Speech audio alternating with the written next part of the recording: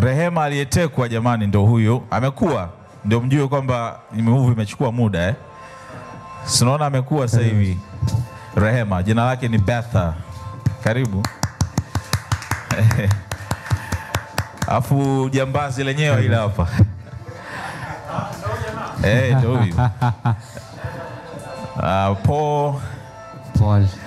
Ndio kumsahau Kojak mwenyewe ambaye ndo babake Rehema wa kwenye filamu. Raven au Baraka. Alafu tunamsubiri Santos. Si yupo Hayupo? Director anakuja? Okay, tunamsubiri director pia. Okay.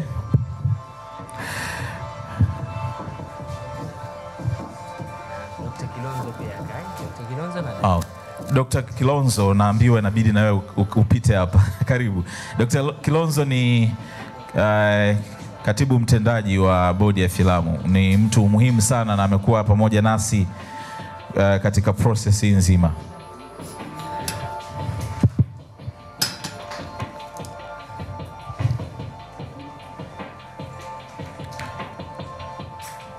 So fun fact Dennis ambaye ndio Freddy kwenye movie ni kaka wa damu wa Raven pamoja na Santos na ndiye ambaye amewafundisha. So mle undugu uliwekwa pembeni kidogo. Okay, Rama ndio director. Ukimwona hivyo kijana mdogo tu lakini ndiye ambaye ameshiriki kwenye zoezi zima. So yale ugumu wote ambao mlikuwa mnapenda kuuliza nadhani anaweza akajibu vizuri. So karibuni, tunaanza moja kwa moja kwenye maswali na majibu. Kutakuwa kuna microphone inapita hapo, utajitambulisha we nani, unatoka chombo gani, alafu utaelekeza swali kwa yoyote ambayo ungependa kumuuliza. Bila shaka introduction au mnahitaji introduction tena? Na wafahamu Sawa, karibuni. Mwenye swali anyooshe mkono then microphone itakuja kwake. Karibuni. Swali hapa. Microphone. Habarini. Hello. Naitwa Evans, niko sound. Salta, can you please put the volume down? Okay. Naitwa Evans, niko gazeti la Habari Leo. Kwanza ningependa kupongeza kwa hiyo movie. Asante sana. Sababu kwanza imebeba uhalisia na ukiangalia cameras yani ile hali halisi unaiona kama ni courage, ilikuwa courage kweli, na flow ya movie inaonekana iko nzuri zaidi. Katika movie zetu za kibongo najitahidi kupiga hatua sana katika kufanya hiyo. Asante sana. Sasa ningependa kufahamu mambo mawili matatu kidogo. Kwa producer kwanza, ambavyo muda mliotumia, kani mmetumia miezi mingapi? Sauti kidogo. Miezi mingapi kufanya production nzima mwanzo mpaka mwisho? Hiyo production nzima.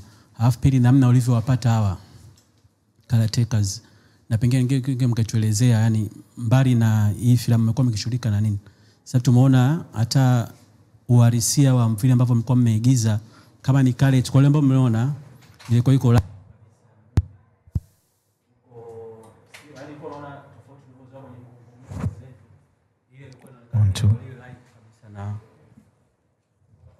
kama ni upande wa courage ilikuwa iko vizuri na kila tatu. Utukufahamisha tu producer kidogo kwa swali langu, afu pili na nyinyi mkatuelezea kidogo ushiriki wenu kwenye.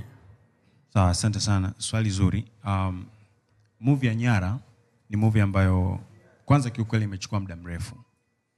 Hii movie tumeifanya ndani ya miaka 3, to be honest. Na ni kitu ambacho kinaweza kikawashangaza wengi kwa sababu movie zetu za Kitanzania tumezoea kufanya ndani ya miezi 3, 2, pengine imeenda sana miezi 6. Na kwa nini tumeifanya kwa kipindi cha muda mrefu? Kwa sababu tulikuwa na dhamira ya kutaka kufanya kitu kizuri na kufanya mapinduzi katika tasnia ya filamu Tanzania. Na hii yote kwa sababu tulikuwa tunahitaji kuwaonyesha Watanzania ni wapi ambapo pengine labda tulikuwa tumejikwaa. Iko hivyo. So na imechukua muda mrefu sana kwa sababu unajua unapofanya mara ya kwanza kitu ambacho unahitaji kuwaonyesha watu, kile kitu ambacho unatamani kuwaonyesha wapi watu walikosea, inahitaji muda kwa sababu inatumika professionalism na sisi ndo mara yetu ya kwanza. Kwa hiyo lazima tuchukue muda mrefu ili kuonyesha kwamba kweli tuna dhamira ya dhati kutaka kuonyesha kwamba tunafanya kitu kizuri. So ilichukua miaka 3 kufanya hiyo kazi. Tulikuwa tunaenda, sometimes tuna stop, tunasimama, hali ya hewa inabadilika, unakuwa unashindwa kushoot, mazingira wakati mwingine yanakuwa ni magumu.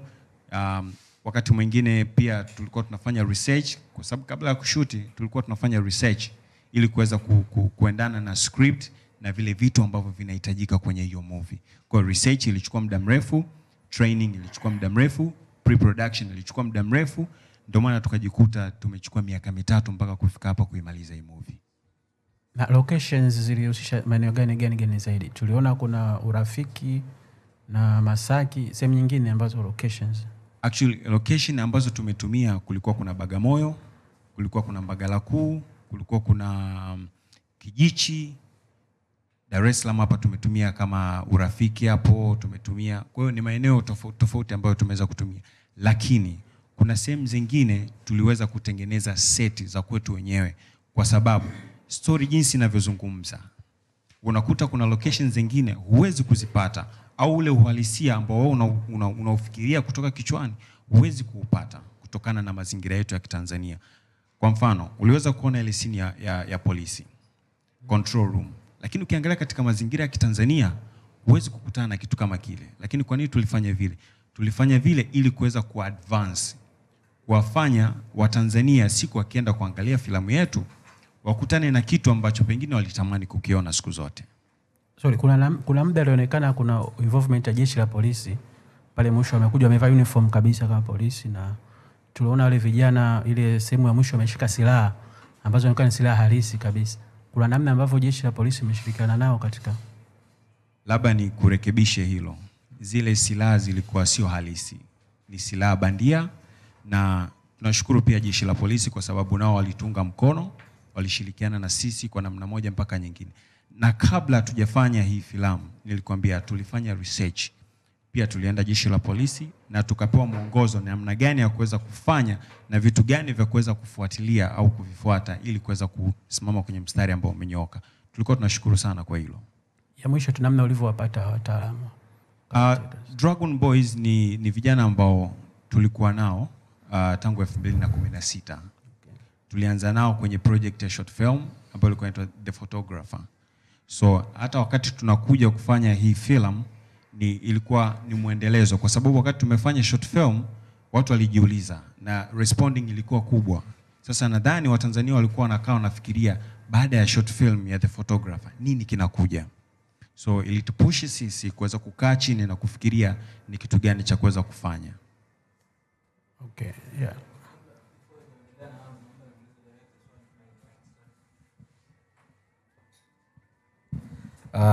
Mimi naitwa Ali natoka Bongo 5. Tuwapongeze sana kwa sababu mimi kwa experience yangu ambayo nimeanza kufuatilia movies za Kitanzania, of course nimekutana na kitu kipya, yani kimeni surprise. Hata nilikuwa nimekaa na hisi na vijana wanene hapa. Kuna baadhi ya shot nilikuwa nashtuka, yani jamaa ananiambia nini shoot yo. Kwa hiyo nimefurahi kwa kweli. Nimejiona kweli kuna kitu ambacho kinakuja kipya. Swali langu liende kwako lakini nitaomba atatusaidia kujibu mtu wa serikali kwa sababu watu wengi wanawatazama sasa hivi. Kuna media karibia 7 mimi naamini wakienda kupublish hiki kitenda viral sana Tanzania nzima watakifahamu. Scenario nyingi sana za wasanii wa movie au bongo movie waga wanazungumzia sana kuhusiana na hizi location. Kuna maeneo wanasema hatupewi. Lakini mimi nashangaa kuna vitu nimeviona hapa naona jamani bwana hata hivi vipo, lakini ukiongea na baadhi ya wasanii wanakuambia kuna vitu vingine serikali inatukataza kwa sababu kuna mtu wa serikali hapa atatusaidia kidogo. Wasanii wanaangalia na wanataka kujifunza. Kuna vitu labda wanamezeshwa hawapati mtu sahihi wa kuzungumzia. Huenda utazungumza haya maeneo ya serikali imeweka namna gani ya wasanii kuweza kushoot kwa sababu nakumbuka hata nilishai kuongea na Waziri Mwakembe aliwaambia budget. Yani nakumbuka kabisa kwamba bila budget mwezi kupewa baadhi ya vitu. Huwezi kuigiza sui ni fulani sui edikota sui nini alafu budget zenu mnakuja ndogo. Sasa nahisi vijana wengi wanatamani kufanya hiki lakini huenda yale maneno yanajaribu kuwakatisha tamaa na nini. Lakini pia na wewe kama una la kuongeza jinsi mlivyo approach, kwa sababu wewe ni mtu wa sanaa, mliongea nao vipi, responding yao ikoje, kuna vitu ambavyo mletoa ugumu labda na hivyo.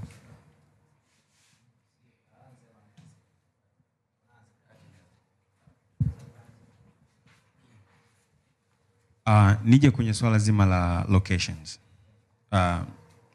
Ni kweli unajua wasanii wengi au producers wengi wanalalamika kuhusiana na swala la location. Lakini kwenye filamu ya Nyara hatukupata ugumu sana kwenye swala la location. Kwa sababu gani? Ndio maana tulichukua muda mrefu. Kitu ambacho kimetufanya tuchukue muda mrefu ni kufuata process ambazo zinatakiwa ili kuweza kupata location husika. Na ukihitaji location husika, kuna manispaa, bodi ya filamu pia inahusika na hilo swala, wanatoa vibali na vitu kama hivyo. Kwa hiyo location zinapatikana Tanzania kwa yoyote ambaye anahitaji kutaka kushoot. Nadhani sasa hivi tunaona hata hizi music video tukishoot, watu wanafunga mpaka barabara. Kama una uwezo wa kufunga barabara 3 hata 4, unashindwaje kupata location nyingine? Ni kitu ambacho kinawezekana. Kikubwa tu ni kufuata process na zinazotakiwa. Kama sisi tumefanya hii movie, brother ameona hapa, amesema ni silaha za kweli, lakini sio silaha za kweli, ni za bandia, lakini zina muonekano kama kweli. Ni silaha za bandia, na zimeangaliwa na zimepitiwa na jeshi la polisi, wakaturuhusu fanyeni. Umeona? Kwa sababu tuliweza kufuata taratibu na misingi ambayo inatakiwa ili sisi kuweza kukamilisha tunachokifanya. That's why imechukua muda mrefu, miaka 3, tumepitia vitu vingi bro.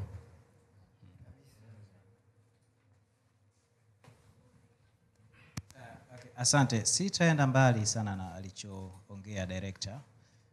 Ni kweli kwamba serikali tupo kwa sababu ya kufanya haya mambo yaende. Kwa sababu mimi mara zote hata nikiongea na staff wangu, kuna mara nyingine huwa wanajisahau, wanakuwa wakali kidogo, wanapea no. Sisi ni walezi. Mara zote tukumbuke hilo kwamba sisi ni walezi.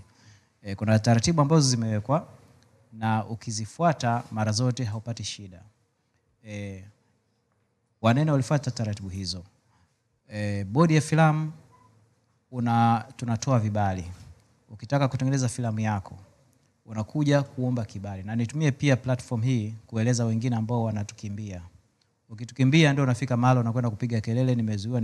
Lakini kwa sababu ulitukimbia, hukuja kufuata zile taratibu. Unakuja pale unasema unataka kutengeneza filamu. Tunakuambia jaza form. Katika ile form ambayo unajaza kuna sehemu tunasema unaweka synopsis, yani maelezo madogo kuhusiana na filamu yako. Tuna wataalamu ambao wanaipitia ile application. Inapitiwa, unapata kibali. Tunapokupa kibali, tunashauri kwa kuiona ile, tunaweza kuona kwamba hapa itahitajika labda jeshi la maeneo, labda involvement ya jeshi la polisi, itahitajika involvement labda ya halmashauri, hospitali na kadhalika. Kile kibali chetu ambacho ni cha kiserikali kinakutambulisha katika maeneo yote haya. Sasa yale maeneo ambayo ni sensitive zaidi kama jeshi la polisi na pengine itafika mahala labda utakuwa unaongea na wananchi, tunakupa na barua ya ziada ya kukutambulisha katika lile eneo. Na hii barua inakwenda tunaiaddress kwa mkurugenzi wa halmashauri ya Kinondoni kwa mfano, ambapo yeye sasa ataishusha kwa watendaji wake, cultural officers wa lile eneo. Kwa hiyo ukifika pale hakuna mtu atakaye kusumbua. Una kibali chetu, una barua yetu. Na bado namba zetu za simu ziko. Imeshafika mahala kwamba watu wamesumbuliwa huko, lakini anaponipigia simu, mimi najua nikiangalia katika kumbukumbu zangu, najua huyu mtu tulimpa kibali namba fulani na ana barua yenye kumbukumbu namba hii. Na nyanyua simu nampigia muhusika wa pale. Tayari mambo yanakuwa yanakwenda. Kwa hivyo hakuna kitu ambacho hakiwezekani. Ukifuata zile taratibu, na ndio maana nasema kwamba sisi ni walezi, tuko pale kwa ajili ya makampuni kama haya, kwa ajili ya waigizaji kama hawa. Mkifuata taratibu, kila kitu huwa kinakwenda vizuri, wala hamna shida yoyote. Kwa hiyo kwa maana hiyo hakuna kulipia kwamba mtu anakuja kushuti au kufanya nini, serikali haitaki mtu alipie, ni kupata utaratibu na kupewa kibali tu, au kuna kulipia? Sasa tukikupa kibali chetu na barua yetu inakutambulisha kwamba kazi unayoifanya ni ya kihalali. Sasa ukifika maeneo yale nao wana taratibu zao, lakini hatua ya kwanza tumesha kutambulisha. Kwa mfano, unataka kwenda kutumia mbuga za wanyama, labda unataka kushuti kule mbugani, barua yetu inakufanya wewe unatambulika pale. Sasa ukifika pale unatanapa, nao wanakupa taratibu zao kwamba hatua ya kwanza umeshapita, kwamba hii filamu inaruhusiwa, kwamba haitakuwa labda na vurugu, haitakuwa na hiki na hiki na hiki. Sasa na sisi taratibu zetu, ili uweze kushuti na simba kwa mfano, lazima tukupe tour guide, lazima labda pengine ulipie hela kidogo kwa ajili ya huyu tour guide na kadhalika. Hizo sasa ni taratibu ambazo unakuwa nazo. Lakini kama huna barua yetu, pengine hata kusikilizwa hutasikilizwa. Kwa hiyo lazima kwanza upate ya kwetu. Labda kama unataka kwenda hospitali, kushuti labda hospitali, tukisha kutambulisha ile barua yetu tunakutambulisha kule Wizara ya Afya. Wakishaona sasa nao wanakupa taratibu zao kwamba sasa sisi kwa taratibu zetu pengine uje mida hii ambapo sio mida labda ambayo labda madaktari wanapita, au labda sio mida ya operation na vitu kama hivyo. Kwa sasa ukifika kwenye ile taasisi nao wanakupa taratibu zao, lakini hatua ya kwanza ni baada ya sisi kwamba tumeshakutambulisha pale kwao. Okay, swali langu lingine kwako, nyinyi kama bodi ya filamu, unajua kuna vijana ambao labda wanachipukia kwenye hii tasnia, hawana budget, hawana nini. Umesema wanaweza kwenda huko Ngorongoro au Serengeti au wapi. Kikubwa ni kujenga tasnia iweze kwenda mbali. Unajuaje au unamsaidiaje msanii mchanga ambaye akienda Ngorongoro anachajiwa hela kubwa, alafu wewe kama bodi ya filamu au serikali haijui kijana anachajiwa shingapi? Je, kuna utaratibu wa malipo, labda analipia labda 50,000 haisizidi? Kwa sababu unajua mtu anaweza kaenda Mwanza hotelini au wapi akachajiwa 1,000,000. Nyie mshatwa kibali, lakini yule kwa sababu kijana anataka kufanya filamu na nyie ndio vijana ambao mnawasimamia, hamjui kachajiwa shingapi. Je, serikali kama serikali ina kiasi halisi ambacho kinatakiwa kulipiwa kwa eneo la kukodisha kwa kijana ambaye anataka kufanya movie? Kwanza hatutamwingilia mtu binafsi katika eneo lake la biashara au nyumbani kwake. Labda unataka ukashuti nyumbani kwa Baharesa kwa mfano, ana taratibu zake pale nyumbani, hatuwezi kumwambia kwamba Baharesa huyu tumempa kibali mruhusu aingie mpaka chooni. Yeye atakupa taratibu zake na kwambia bwana, ili utumie kwa sababu ile carpet hili na wafanyakazi ambao wanafanya usafi lazima ulipie kidogo hapa. Yani hiyo sasa hatuwezi kuingia mtu mpaka chooni. Kwa hiyo maeneo ya serikali kwa kiasi kikubwa huwa hayana charge. Na hata kama ziko charge kwa kuna tofauti. Kwa mfano kama TANAPA, sitaki niongelee sana sababu ni taasisi nyingine. Lakini ninachofahamu kwamba kuna gharama ya mtu kutoka nje na kuna gharama ya Mtanzania. Za Watanzania ziko chini sana. Na pia kuna utaratibu pia wa kusamehewa zile gharama. Zote ni kufuata taratibu. Kwamba bwana, pamoja na haya yote lakini nimekwama kabisa, sina hata hiyo, hata 20,000 sina ya kulipia. Zipo taratibu ambazo nafuata kusudi uweze kusamehewa zile gharama. Hata vibali vyetu ambavyo tunatoa, wapo watu ambao wamesamehewa gharama za vibali kwa sababu wamefuata zile taratibu. Kwa kikubwa hapa ni kufuata zile taratibu, alafu utaambiwa kwamba sasa kwa taratibu hii inabidi ufanye hivi, hapa itabidi ulipie kiasi hiki, hapo utasamehewa na vitu kama hivyo. Okay, asante sana. Naitwa John Sambila, natokea harakati za Bongo. Swali langu itakuwa kwa mtoto pale na director.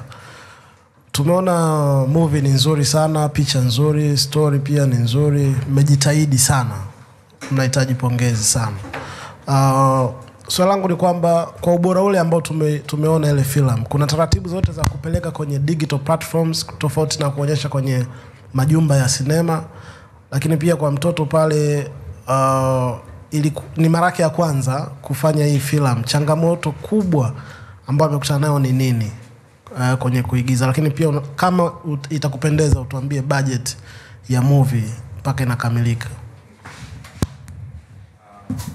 Nikipenda kwanza na swali la Rehema ambaye anacheza kwenye filamu ya Nyara. Kwanza kama nilivyosema hapo awali, filamu imechukua miaka 3 na huyu binti alianza kushuti akiwa na miaka 8. Tumemaliza kushuti ana miaka 11. So wakati tunaanza kushuti kidogo ilituia changamoto. Kwanza alikuwa sio msanii, alikuwa muoga. Kwa hiyo tulichukua muda wa kukaa naye kama miezi 2 kuweza kutengeneza ile chemistry ya watu wote kwenye crew kuweza kumzoea kila mmoja, kwamba mnapokwenda shooting awe anamchukulia kila mmoja like uncle, auntie, kitu kama hiko. Kwa hiyo tulipofanikiwa kwenye upande huo, tukawa tunajaribu kumtengeneza sasa ili kuweza kumwelekeza ni vitu gani ambavyo anahitajika kuvifanya kutoka kwenye script. Kwa hiyo ilituchukua muda kidogo na haikuwa rahisi. Kwa hiyo hizo ni changamoto ambazo zilitufanya pia sisi movie ichukue muda mrefu kwenye upande wa training na nini. Lakini tunashukuru kwamba the way kadri tulivyokuwa tunaendelea kushoot yeye mwenyewe sasa alikuwa na adapt yale mazingira na alikuwa anajua sasa kitu gani ambacho anaenda kukifanya. Kwa hiyo alipofikisha sasa miaka 9, wakati unataka kushoot au pengine unamwambia fanya rehearsal, anakuambia no, hii rehearsal you can shoot it, naweza nikafanya vizuri zaidi ya hiyo ambayo nataka nifanye. Kwa alikuwa ashaanza kujiamini, anafanya kitu ambacho pengine huwe hata kutarajia. Kwa alikuwa anatu surprise sometimes wakati tukiwa location. Kwa tulichukua muda kumtrain, kumtengenezea mazoea ya kumzoea kila mtu pale location ili wote kuwa na chemistry ambayo inafanana. Na kuhusiana na swali la wapi tunaipeleka filamu yetu, nadhani kila mtu sasa hivi anafahamu kwamba filamu ya Nyara inaingia kwenye majumba ya sinema. Na kwa nini inaingia kwenye majumba ya sinema? Hii ni kwa sababu ya mipango madhubuti ambayo imefanywa na bodi ya filamu kupitia katibu mtendaji wa bodi ya filamu Dr. Kilonzo, kurudisha ule utamaduni wa filamu za Kitanzania kuingia kwenye majumba ya sinema. Kwa hiyo filamu ya Nyara imekidhi viwango vya kuweza kuingia kwenye majumba ya sinema. Hilo la kwanza. Na tunashukuru Mungu kwa sababu sinema zote Tanzania mpaka Zanzibar zimeweza kukubali filamu yetu kuonyeshwa katika hizo sinema. Swala la budget, mimi nafikiri executive producer yupo, anaweza akalizungumza.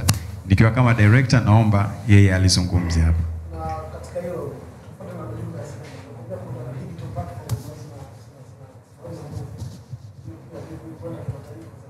Mimi nafikiri hiyo ni mipango ya kwenye management.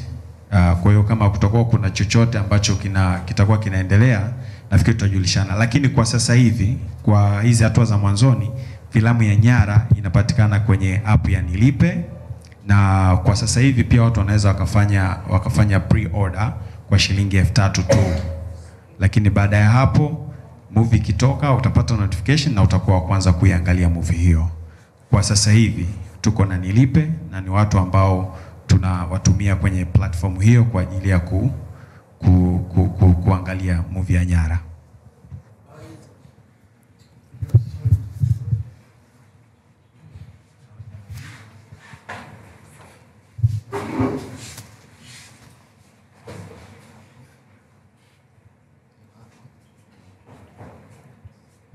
So swali yako ilikuwa kwenye budget, ndio?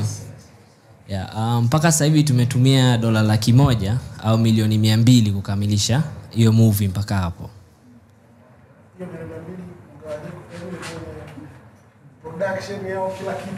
Kila kitu kwa ujumla, production, pre-production, post-production, marketing, kila kitu kwa ujumla yani.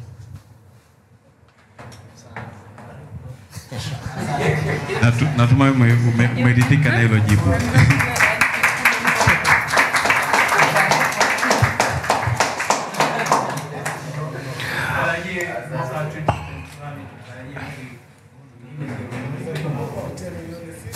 Yeah, tunategemea kufanya mengi. Kama umeona, hii ndio filamu ya kwanza kama Wanene. Tumefungua kampuni 2016 na imetuchukua 3 years kufanya project ya kwanza. Kwa ina maana kwenye ile changamoto tumepitia, tumejifunza, tumeona ni vitu gani ambayo tunaweza tukaboresha, njia rahisi ya kufanya. Kwa hiyo sasa hivi naamini kwenda mbele kutakuwa kuna projects nyingi zaidi zenye quality, lakini tunaomba Watanzania wa support, waende kwenye nyumba za sinema, waangalie movie ili tuweze kufanya zaidi tena. Yes, bei ya tiketi itauzwa kwa shilingi 5,000 kwenye mikoa zote, na kwa Dar es Salaam itakuwa kwa shilingi 8,000. Yeah. Tunataka kila mtu aende kuona. Hii ni movie kwa ajili ya watu. Kwa hiyo tunataka watu wote waende kuona. Ndio maana tumeweka bei ya chini. Tunataka kila mtu arudishe ile utamaduni wa kwenda cinema. Watu waende na familia, kila mtu aende enjoy movie, washare na wana, tusapotiane. Okay. Ni swali la director. Scene ambayo kiukweli imechukua muda mrefu ni ile scene ya chasing. Ndio ya scene ya chasing. Na ukiangalia ile scene kiukweli tulishuti locations tofauti. Imagine tulishuti Bagamoyo, tukashuti Mbagala, tukashuti Kijichi, tukashuti Kigamboni kule kama unaenda Kibada. Hizo location ni tofauti. Lakini kwa mtazamaji akiangalia nadhani hapa hiyo ni kama exclusive tayari. Sidhani kama kuna mtu alinotes. Inaonekana ni sehemu moja. Mtu labda alinotes Bagamoyo lakini tumeshoot different locations kutokana na changamoto ambazo tunakutana nazo, lakini mwisho wa siku watu wanasema changamoto ndo sehemu ya kupata fursa. Challenge is an opportunity.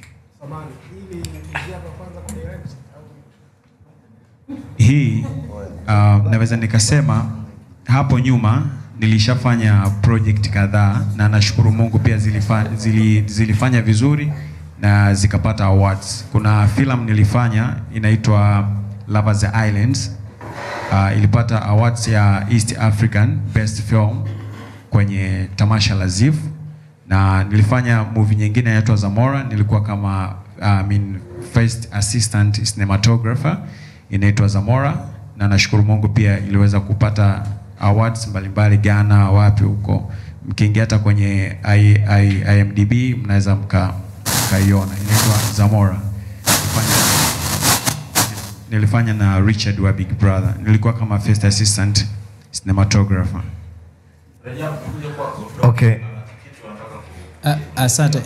Nilikuwa nataka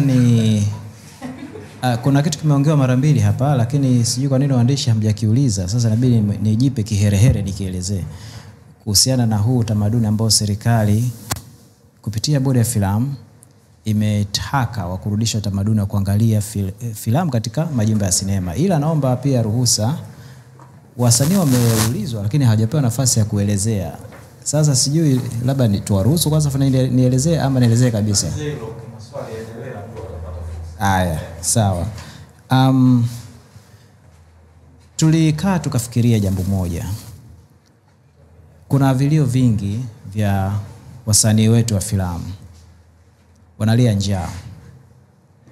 Sasa tukasema tunawasaidiaje? Wanalia piracy, uharamia, njaa, hela, sijui hakuna, vitu kama hivyo. Tukasema lazima tutafute, unajua ukitaka kutibu tatizo huwezi ukaanzia juu, lazima utafute msingi wa tatizo. Tukagundua kwamba mfumo ndio tatizo. Tukasema hebu tuweke utaratibu ambao msanii atakuwa anafaidika kwa kazi ambayo ametengeneza. Tuangalie nchi zingine wanafanyaje. Nchi zingine filamu ikisha tengenezwa kama hivi Nyara inapelekwa katika majumba ya sinema. Yale mauzo ya tiketi peke yake yanatosha kabisa kurudisha gharama za ile filamu za utengenezaji na faida ya ile filamu. Na tunafahamu nchi kama Marekani, India na kwingineko ndiko wanaokofanya. Sisi hapa mfumo wote kwa tunatumia filamu kisha tengenezwa inapelekwa kwenye DVD. Kishafika kwenye DVD maharamia nao wanavamia huko pale Kariakoo nyingi. Tumeshafanya operations kadhaa za kuwakamata lakini hawaishi.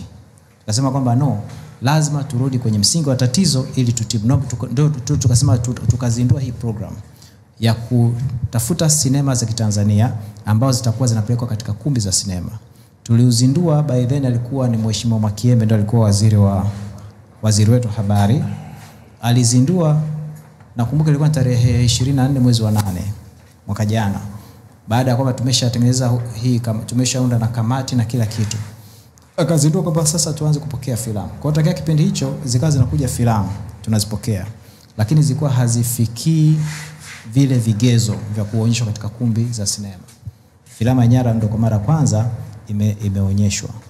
Sasa viingilio vya viingilio vile, ile hela watotoka wanatoka kuingia, asilimia fulani inarudi kwa producer. na asilimia fulani inakwenda kwa mmiliki wa ukumbi kwa vile viingilio peke yake. Alafu asilimia kidogo inarudi serikalini. Na naweza nikazitaja hapa. Asilimia 50 inakwenda kwa mwenye ukumbi, asilimia 40 inakwenda kwa producer, executive producer, mwenye filamu ambaye sasa ni Wanene, na asilimia 10 inarudi serikalini ya vile viingilio.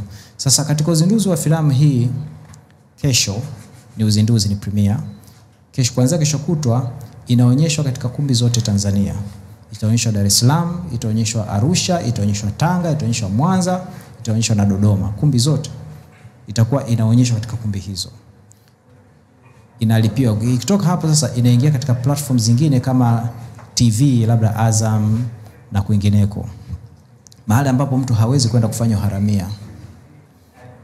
Kwa hiyo kisha ule mzunguko ukiisha sasa mpaka hizi online TV kama tulikuwa tunaongea na Dash iko wapi? Tulikuwa nikamwambia kwamba kuna Noela TV ambayo juzi tulimalika mtu kutoka Holanzi akaja kuongelea TV yake, online TV, Noela TV. Anachukua kazi za Kitanzania. Kwa hiyo unaweza pia ukapeleka kule, lakini kuna nyingine ambao uliniambia na ambao pia director ameisema. Nini? Nilipe. Yeah. Kwa vitu kama hivyo. Sasa huko kote hakuna haramia. Kwa hiyo kisha zunguka katika sehemu zote hizo, bila shaka gharama zitakuwa zimerudi na Fed umeshatengeneza. Hata ukirelease kwenye DVD, ndio maana hutakata siku moja umeone Rambo anakuja hapa anaanza kukimbizana na watu Kariakoo amemwibia kazi yake.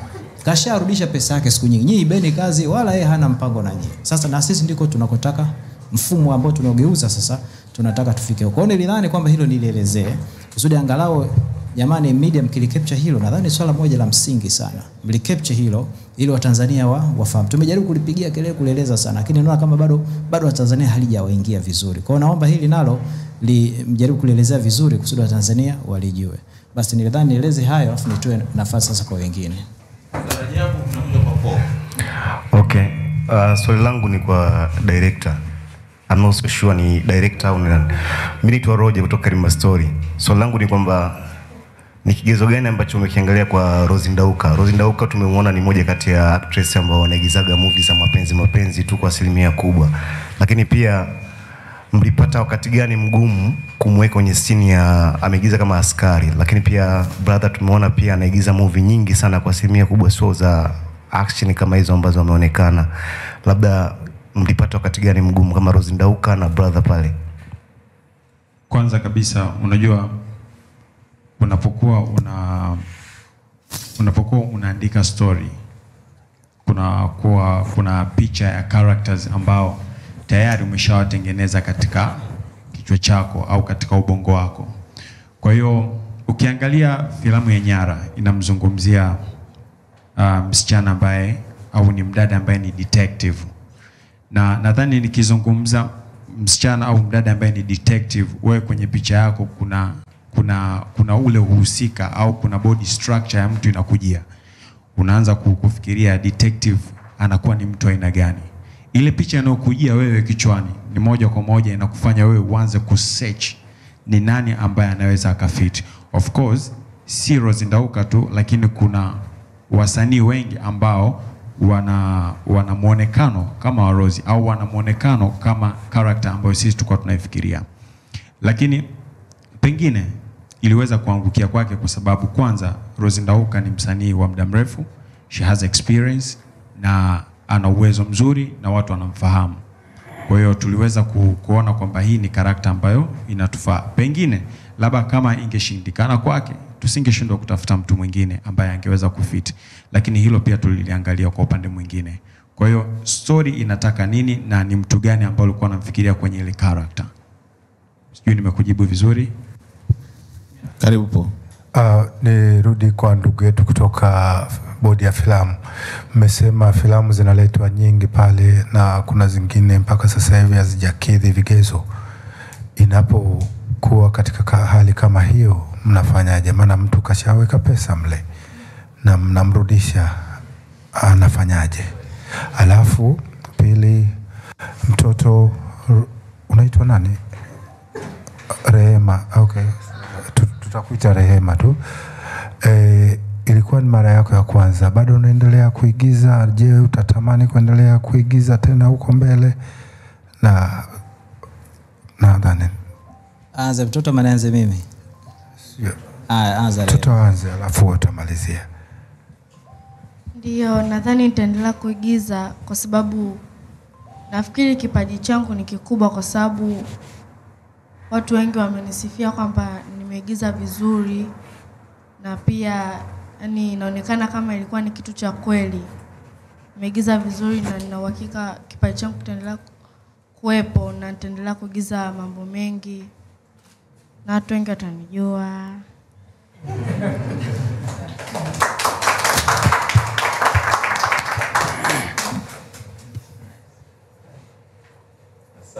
Asante. Kuna taratibu ambazo huwa tumeziweka, na hizi taratibu kama ukizifuata hutapata hasara. Lakini Watanzania kwa bahati mbaya si wote, ila wapo ambao wamekuwa wanajaribu kukwepa hizi taratibu, na ndio hao wanaishia kupata hasara na ndio wanapiga kelele. Kabla hujaanza kutengeneza filamu, unakuja kuomba kibali, unatuelezea pale, tunakupa taratibu zote kwamba fanya 1, 2, 3. Ukifuata zile taratibu huwa hakuna hasara, kwa sababu kazi yako itapata kibali. Ukisha leta muswada ama script, tukaipitia, tuka identify yale maeneo ambayo tunadhani yanahitaji kuboreshwa, labda nitumie neno kuboreshwa, sababu sasa hivi hatudhibiti ila tunahakiki. Tutakwambia nenda kaboresha maeneo haya na haya na haya, ukafanya kama tulivyokuagiza, basi ukija kwenda kutengeneza kazi yako kileta kwetu huwa haina shida. Lakini sasa hapa tunaongelea kuna issue mbili tusije tukachanganya hapa. Hiyo mimi nimeongelea kupata kibali cha filamu ile ambayo ni ya kawaida ya kwako, ambayo utapeleka, kama utapeleka Kariakoo, utapeleka wapi, ndio taratibu ni hizo. Lakini sasa utasema kwamba mimi nataka niingie katika ile programu yenu ya hii filamu yangu ikatizamwe katika majumba ya sinema. Sasa hiyo ni hatua, that's an extra mile, ni hatua ya ziada, kama jinsi walivyofanya Nyara, kwamba utapata kile kibali cha kawaida.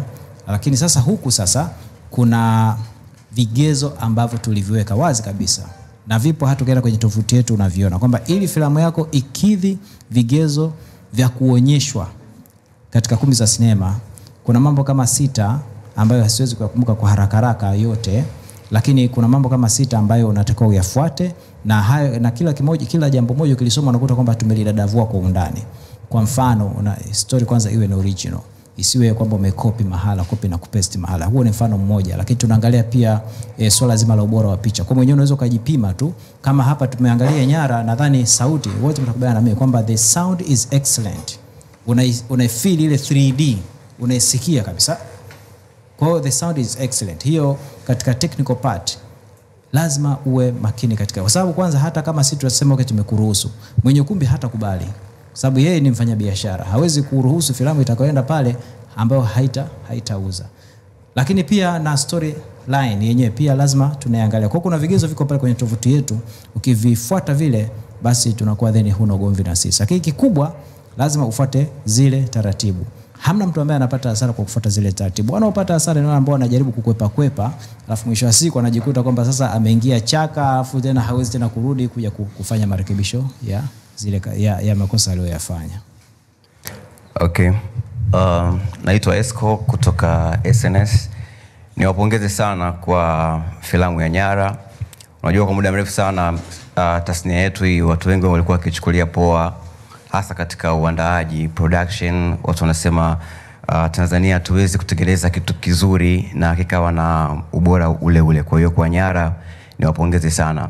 Lakini pia nataka nifahamu kitu kimoja. Tumeshuhudia kwenye filamu nyingi sana za nje, hasa unakuta askari kama ni wapelelezi wakiwa na tattoo, maana unakuta mtu amefuga nywele, ni kawaida tunaelewa. Lakini kwa Tanzania hasa filamu za kipelelezi au za polisi sana, imekuwa ni ngumu sana kumuona askari Mnyamwezi yani iko na nywele nyingi, unaona, na vitu kama hivyo. Lakini kwenye Nyara tumeona askari watatu wa muonekano, nywele nyingi nini. Nataka nifahamu hasa nyinyi waandaaji, ilikuwa mnataka hasa kuonyesha nini kwa watazamaji wa Kitanzania, tukizingatia muonekano wa askari hawa, kwa sababu ni kitu kipya. Ukiangalia misukosuko kwa mfano kina Jimmy Mponda, kina Seba, ilikuwa nakuta wananyoa tu ile kikawaida, lakini right now kwenye Nyara tunaona muonekano kidogo tofauti, jamaa wa Nyamwezi kweli kweli, yani kitu kipya kabisa. So target ilikuwa nini hasa?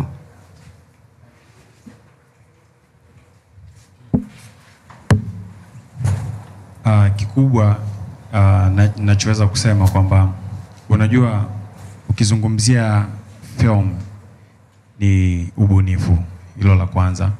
La pili, ukizungumzia kwenye hiyo field ya mambo ya polisi na nini, tumekuwa tukiangalia movie za Ulaya, tumeona ni jinsi gani wanavyofanya, lakini hata ukija kuangalia kwenye maisha ambayo sisi tunaishi Tanzania tunaishi, kuna watu mapolisi na Wanyamwezi kikweli kweli, naongopa.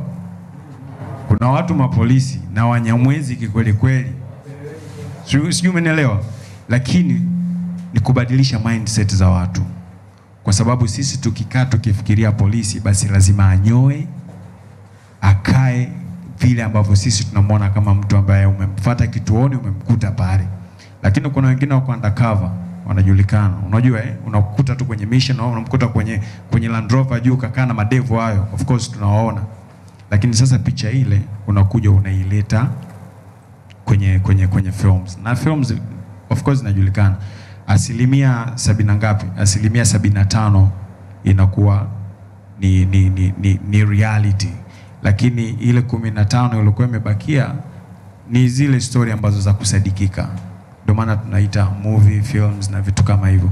Kwa hiyo kile ulichokiona ni ile hali ambayo pia hata mtaani na vitu vingine huwa tunaviona. Kwa hiyo tumejaribu kuleta kwenye movie ili kuleta kionjo, kuonyesha kwamba Watanzania hivi vitu pia vinatokea. Sawa, naitwa Kide the Best kutoka Mwendo Kasi TV. Nilikuwa na swali, lakini kwanza niwapongeze kwa maandalizi mazuri, lakini pia team na washiriki wote. Swali langu ni moja. Tumeona washiriki, tukiona majina makubwa kama Rozindauka, brother pale, lakini pia Hawa ambao inawezekana wapya kabisa machoni mwa watu. Sasa nilikuwa napenda kufahamu, je, Wanene kama Wanene Entertainment ikiwa ni movie yenu ya kwanza, je, tayari mna wasanii wenu ambao mnawamiliki wakiwa chini yenu, ama watu kama hawa mnawatumia kwa kuwalipa ndio wanashiriki katika movie? Na je, tutaendelea kuona majina mapya makubwa katika movie zijazo?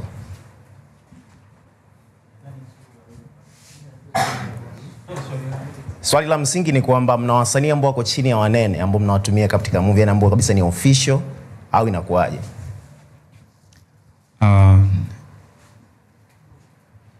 Ili swali nadhani bwana Dash linakuhusu hilo. Dash itakuwa ni vizuri. Na baada hapo tutapokea maswali mawili ya mwisho tufunge.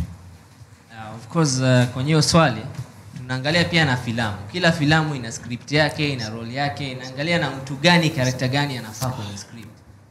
Hata ukiangalia kwenye movie zetu za mbele wanaangalia na aina ya filamu, lakini kuna wale ambao wanajirudia. Ukiangalia kama Fast and Furious, ni wale waigizaji wanaendelea kuwepo. Kwa hiyo tukiona movie inafanya vizuri tunaendelea na wale. Kwa nini tusiendelee na kitu ambacho kinafanya vizuri? Lakini pia script ikija kivingine lazima tutafute watu tofauti. Lakini nachoweza sema napongeza sana Dragon Boys yani kwa kazi ambao wamefanya kazi kweli.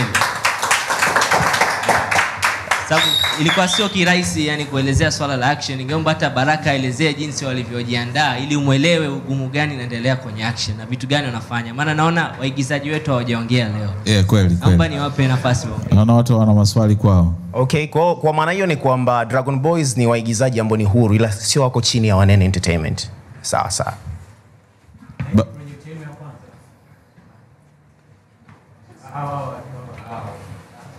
Anauliza ni project ya kwanza? Hapana. Tushafanya movie zetu za kawaida, lakini hii ndio project yetu ya kwanza kufanya na. Yaani ni ya pili. Ya kwanza tulifanya short film, hii ni ya pili. Yaani ndugu kabisa. Ndugu kabisa.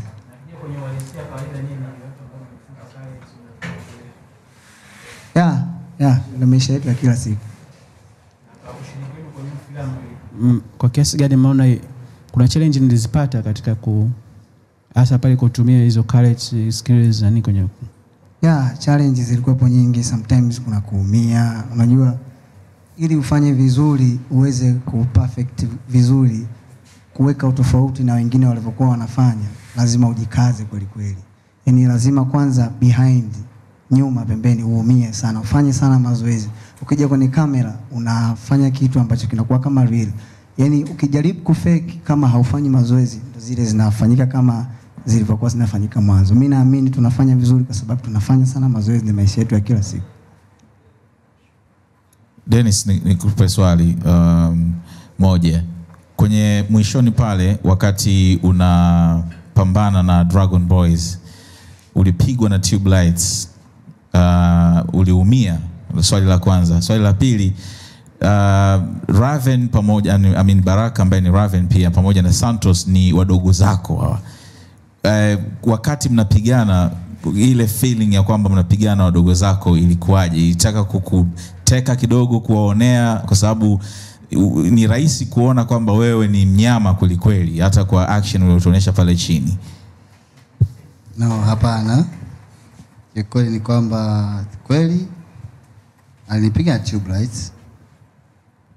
Kweli niliumia, lakini ni kwenye hali ya kuonyesha uhalisia.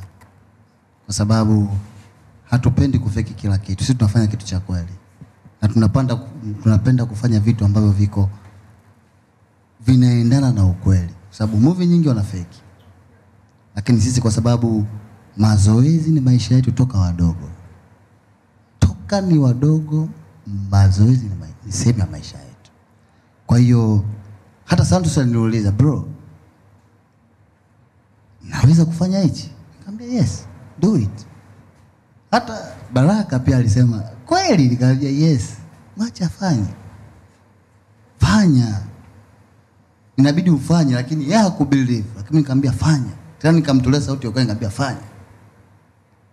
Alishoot na kila mtu alishangaa. Lakini nikamwambia hichi ndio ninachowafundisha kila siku wadogo zangu, kuwa lazima twende kwenye uhalisia. Lazima twende kwenye uhalisia.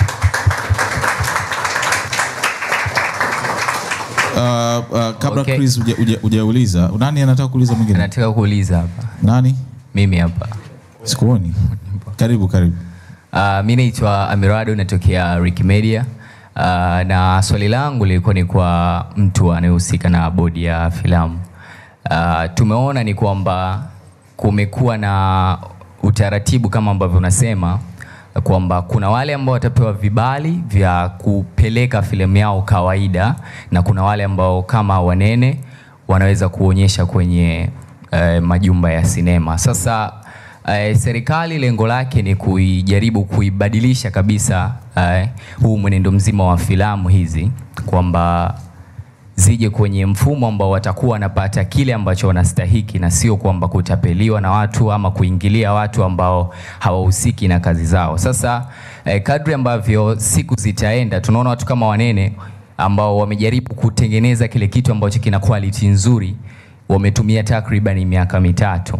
Imagine kuna watu ambao wapo tu mtaani na wana vipaji vikubwa sana, lakini filamu zao hazina ile quality nzuri, lakini ukiangalia mtu anakuta ana story nzuri, lakini ule uwezo wa kuwekeza milioni 200 kwenye kitu ambacho kitatoka quality nzuri, akatumia kamera nzuri, lakini pia kama sio kamera akatumia characters ambao watahusika vizuri, anakuwa hana.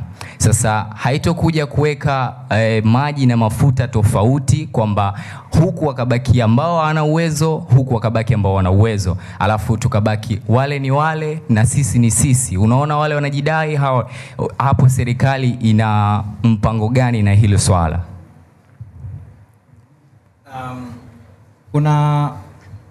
Nitalijibu kwa namna mbili. Kuna efforts ambazo serikali kama serikali tumekuwa tunafanya za kuweza kunyanyua hii film industry. Kama nilivyosema mwanzo kwamba tulichokifanya ni kuingia katika misingi, kuweka misingi, kubadilisha mfumo, kuweka mifumo ambayo itasaidia hii film industry inyanyuke. Kwa sasa kuna aina ya filamu kama aina 3 hivi. Kuna zile ambazo ni za low budget, ambazo kwa kiasi kikubwa ndizo ziko nyingi hapa Tanzania. Kuna medium budget, alafu kuna ile high, ile budget ambayo ni kubwa. Sasa nyingi ambazo zipo hapa ni za hizi ambazo ni low budget. Tunaanza kuhangaika huku na kule ili tuwe na mfumo ambao tutakuwa tuna hizi filamu zenye budget kubwa kama Nyara. Tumepata wenyewe, tumesikia budget ambao gharama ambazo zimetumika hapa. Tunaongelea kwenye milioni 230 nadhani. Na ushare. Sasa tunajaribu kupromote hizo kwamba ziwe za aina hiyo. Sasa hiyo si lazima kwamba pesa itoke mfukoni mwa mtu. Inawezekana msanii akawa au producer ana nia kutengeneza hiyo lakini hana pesa mfukoni kama jinsi ambavyo unasema. Kuna namna nyingi ambazo anaweza akafanya. Wapo watu ambao wameshakuja kwetu kutafuta namna ambayo tunaweza tukawasaidia. Tunaweza tukakuandikia barua ya kukutambulisha katika taasisi mbalimbali au makampuni mbalimbali. Kwa mfano DSTV wanawekeza pesa nyingi sana katika filamu. Azam likewise wanafanya hivyo. Nimetoa mfano michache. Swahili Flix wanafuata, sijui kwamba wanawekeza kiasi gani. Sasa hayo makampuni ambayo tayari yako tayari ambayo yameweka mitaji mikubwa kwa ajili ya filamu, unaweza ukafanya nayo kazi. Wapo watu ambao wameshatufuata kutuomba tuwatambulishe au tutambulishe kazi zao DSTV kusudi wapokelewe. Azam wanachokifanya sasa hivi, unachotakiwa wewe ni wazo na script yako pamoja na demo. Ikikubalika ile, unaambiwa haleta bajeti yako. Utapeleka bajeti yako. Kama ni milioni 200 au kama ni milioni 50 utapeleka bajeti yako. Utaingia makubaliano, utapewa mpunga, unakwenda kufanya kazi. Sasa si lazima uwe na pesa mkononi, lakini ukishakuwa na wazo, ukaja kwetu, tutakupa hayo mawazo, hizo idea na barua za kutambulisha huko na kadhalika. Sasa ni makampuni machache ambayo nimetoa, lakini hapo mengi ambayo yako tayari kuwekeza kwa ajili ya vitu kama hivyo. Kwa hiyo tunakoelekea huko pia tuliangalia hilo. Sababu hata huko siku zote mara zote nimekuwa natoa mfano Marekani, ambao zile filamu tunazoziona si kwamba wote watengenezaji filamu wote wana zile hela. No. Wanafadhiliwa na makampuni ambayo yako tayari kutangaza mabiashara yao. Najua kama nikiwekeza hela kwa Will Smith, biashara yako itauza. Kwa unakuta sasa tukishakuwa hii sasa inakwenda kufungua milango hii filamu ya Nyara. Na mimi natamani sana Kiingereza tunasema possible sponsors waalikwe katika hii. Kusudi waone kwamba kumbe sasa tumeshafika katika ngazi hiyo. Naanza nikekeza pesa na nikauza. Katika safari zangu mimi ambao nimekuwa nasafiri ndani na nje ya nchi, nimekuwa nasema hilo kwamba jamani, kuna nafasi sasa hivi Tanzania, wawekezaji njooni. Na niseme kwamba alivyokuja juzi huyu Mholanzi Charles Lieber, ni matunda yangu mimi safari yangu ya kwenda Nigeria mwaka jana Lagos. Ndiko safari mpaka akaja yule mwekezaji, ilianzia hapo. Kwa safari zangu ambazo nimekuwa nasafiri, nimekuwa nakwenda kutangaza kwamba kuna watu wanaotumia lugha Kiswahili sio chini ya milioni 200 sasa hivi duniani. Kwa hiyo ukiwekeza katika Swahili film na ukawa na mipango mizuri ya masoko, hutapata hasara. Sasa kwa namna hizo ambazo sisi kama serikali tunajaribu kuuza industry yetu, ndio kama hivyo tunavutia wawekezaji kama sasa hivi makampuni ambayo ni machache ya Kitanzania na hata hayo ya nchi ambayo yanataka kuja. Alinifuata hii Kwetu TV iko Marekani. Baada ya kusikia matangazo yetu jinsi ambavyo tunauza nchi. Si kuuza kwa kama sijui itaeleka vipi, lakini kuinadi. Yes. Asante. Wamenitafuta mtu kutoka inaitwa Kwetu TV ni wa Marekani. Sasa hivi tumeshaanza maongezi naye. Namibia nao hali kadhalika wako tayari kuja kufanya kazi na sisi. Nimefanya mikutano miwili online. Mkutano wa kwanza tulikutana physically na mwenyekiti ama chairman ni president Namibia Film Commission. Akasema kwamba wao wako tayari kuwekeza pesa za kutosha sababu wenyewe wamewekeza pesa nyingi katika film industry. Wako na tunafahamu filamu ambazo zimetengenezwa kule na ambazo zimewika sana duniani. The gods must be crazy. Sasa yes. Sasa wale wako tayari kuja kufanya kazi na sisi. Lakini baada ya kwamba sisi tumenadi kwa kiasi. Kwa hiyo nimesema kwamba kuna mipango mingi ambayo kama serikali tunaifanya ili kusaidia kwamba usitoe pesa yako mfukoni kwenda kufanya, lakini unachotakiwa uwe na mipango mizuri na vitu kama hivyo. Nadhani nimekujibu swali lako. Asante. Asante sana Dr. Kilonzo. Tunamaliza swali moja la mwisho, Chris. Mimi naitwa Chris kutoka SNS Simulizi na Sauti. Swali langu linaanza kwa my brother pale Kojak. Nataka uniambie kwa sababu wewe ni msanii wa muda mrefu, mwigizaji ambaye umekuwa kwenye industry, ni mkongwe naweza kusema. Challenge kubwa ambayo umeiface kwenye Nyara, kwa sababu tumezoea, na nakumbuka sitamtaja huyu mwigizaji alishawahi kuongea kwenye moja interview, ni mkubwa sana. Akasema kwa mwezi anaweza kuproduce hata movie 2 3, sio? Lakini wewe umeshiriki kwenye movie ambayo imegharimu miaka 3 kumalizika. Ilikuwaje challenge pengine zile kuitwa sana? Sometimes inawezekana kwa sababu hamkuwa mnakaa kambi, pengine ile unaona leo shoot hiki tena mwakani ushoot kile kingine. Nataka uniambie kuhusiana na hii challenge. Swali la pili kwa brother Dennis pale. Sijui kama masikio yangu yamesikia vizuri, ila sauti ambayo naisikia kwa Dennis hapa sidhani kama inaendana na ile ambayo nimeisikia kwenye movie. Maybe masikio yangu yamesikia vibaya. Nataka kufahamu kuhusiana na hilo, kama kuna chochote kilifanyika, kwa sababu sauti ambayo inasikika tunaamini imefanyika, imeingizwa studio. Yeah, okay. Asante sana kwa swali lako.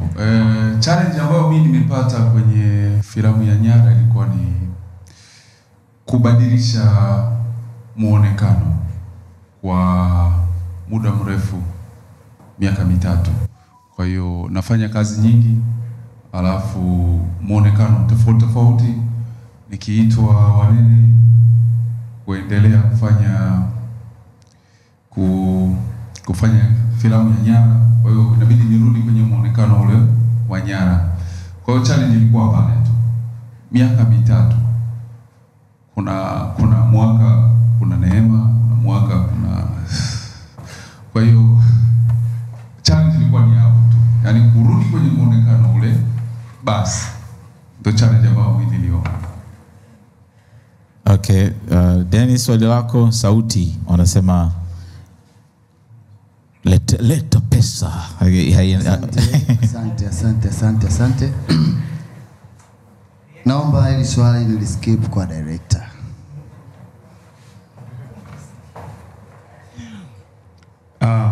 Kiukweli kwenye filamu ya Nyara tumefanya vitu vingi ambavyo watu pengine wasingetegemea.